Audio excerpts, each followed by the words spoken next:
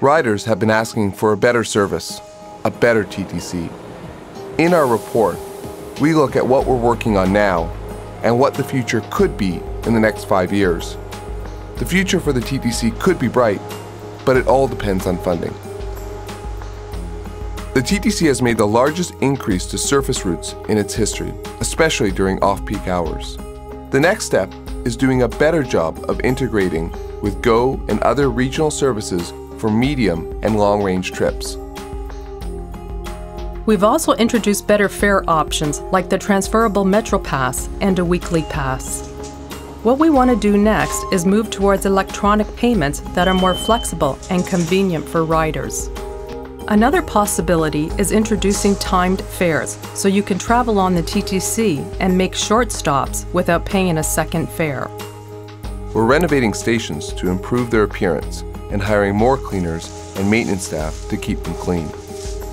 Subway stations will have new platform edge doors that will improve efficiency and make it safer for riders.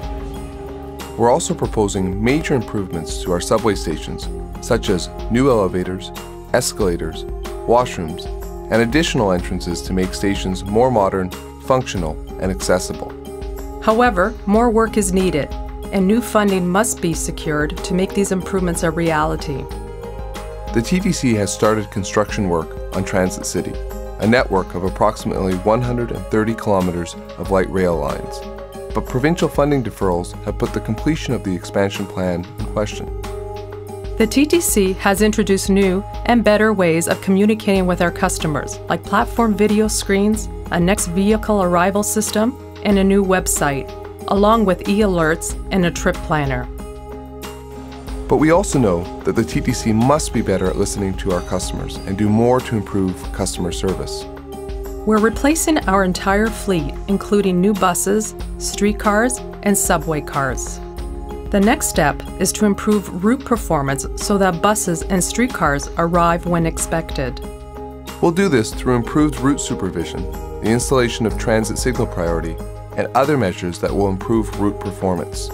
We're up to the challenge of making our routes more reliable and convenient for our customers.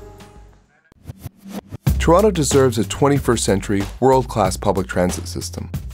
Reaching our goals depends on support from all levels of government. We've heard from you that this is what you want. We know that there are things to fix. We know what needs to be done. Now we need the resources and funding to do it. We're proud of our successes and aware of the challenges ahead.